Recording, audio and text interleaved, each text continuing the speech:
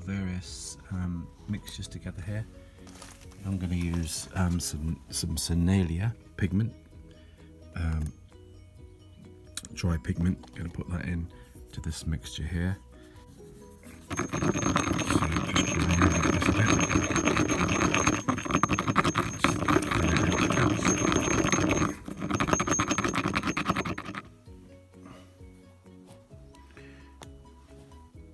So back in the studio. Let's put some light on here.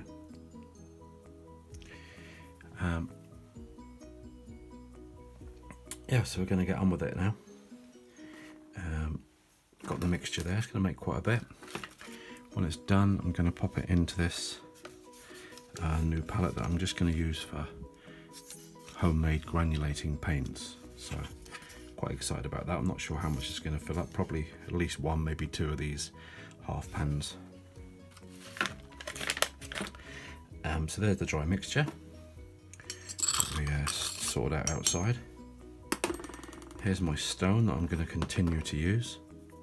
And next I'm going to be putting in some gum arabic. So we're going to add 1 teaspoon of gum arabic into this mixture.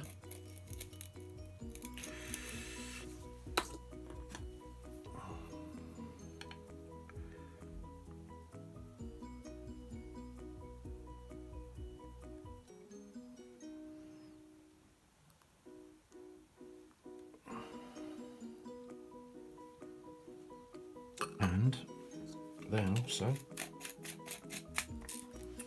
1 teaspoon rather, of honey. So we're going to pop that in so we can see that. Runny honey. There we go.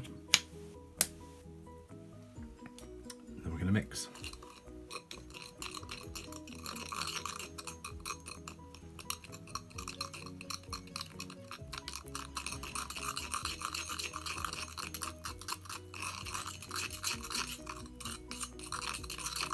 I may need to add some more pigment. We'll see how this goes. At the moment it looks quite thin. So we can mix it with a spoon. Let's get out a bit closer so you can see this beautiful mixture.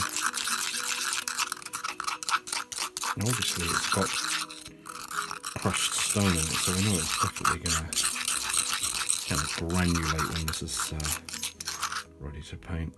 You can see the bits of it. I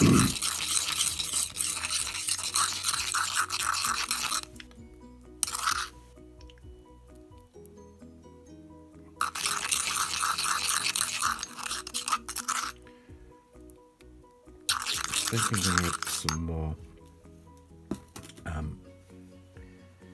dry pigment. Doesn't seem to be enough. Cenalia is a beautiful pigment. I'll pop some in here, roughly. It's about a teaspoon. Get mixing.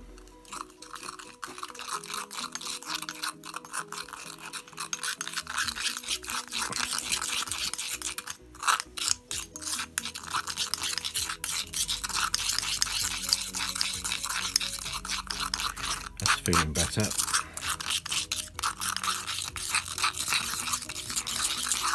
This can make up quite a lot of paint.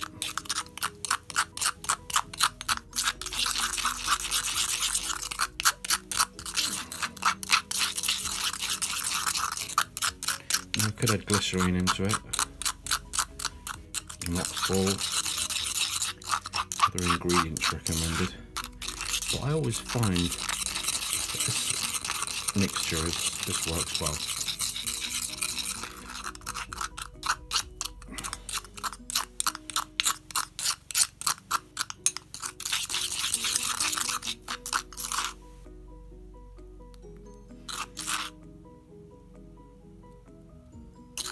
You can kind of see the gloopiness of that.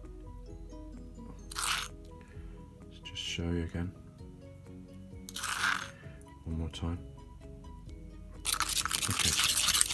I was going to use my stone in there, but I don't think I'll need to. I think inside this mortar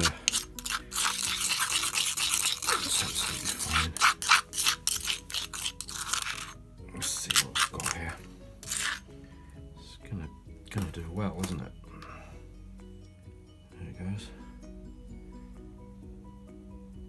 Lovely. It's one well done already. So you don't need much to go far. I'm going to show you a little trick.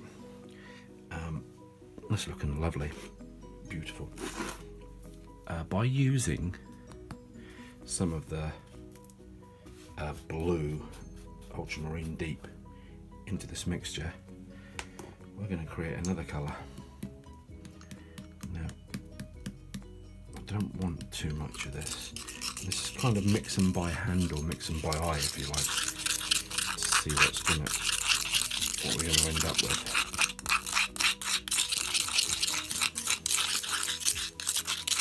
So going a bit darker, but I want to go darker still. And this should mix up a nice kind of umber when we've got this done.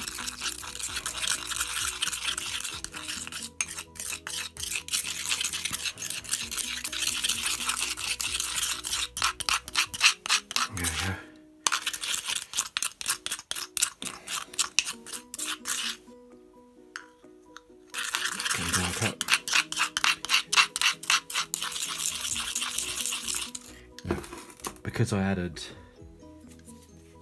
more pigment in there, I'm going to just pop in a little bit more gum arabic,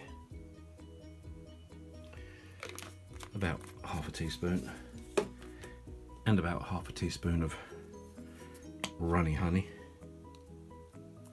There we go. Just to bind this up a bit more, we'll add some more pigment as well.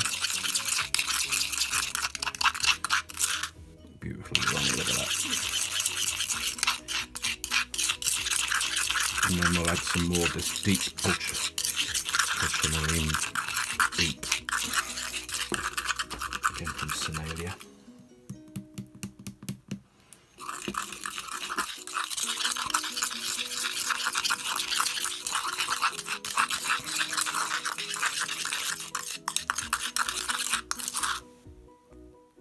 Still a bit runny.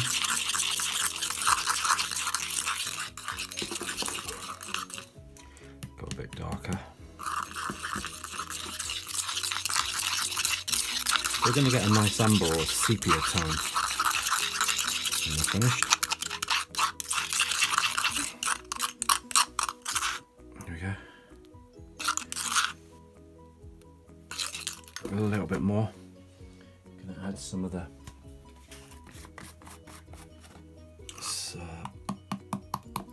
burnt sienna. You can see I'm guessing because I'm working fast. It's you don't need to be too precise about it. You can use your eye.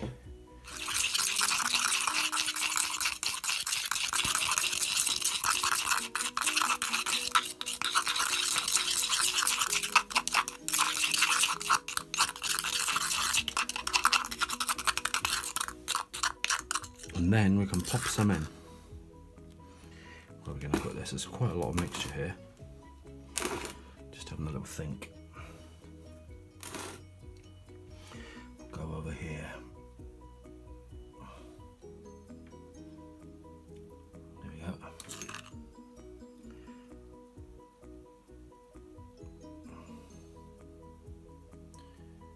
You can see this has gone a long way.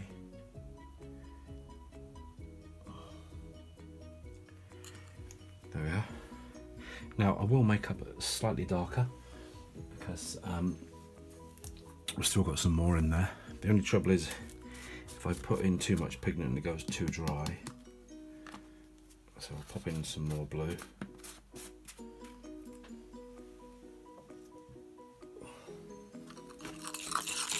Make it a bit darker.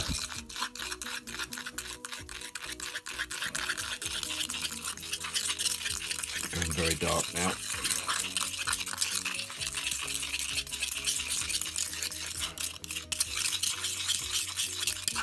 This should get us at least another pan.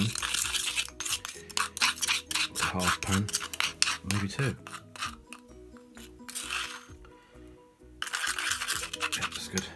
And the other thing we're going to put in, got a little dropper here with some India ink in.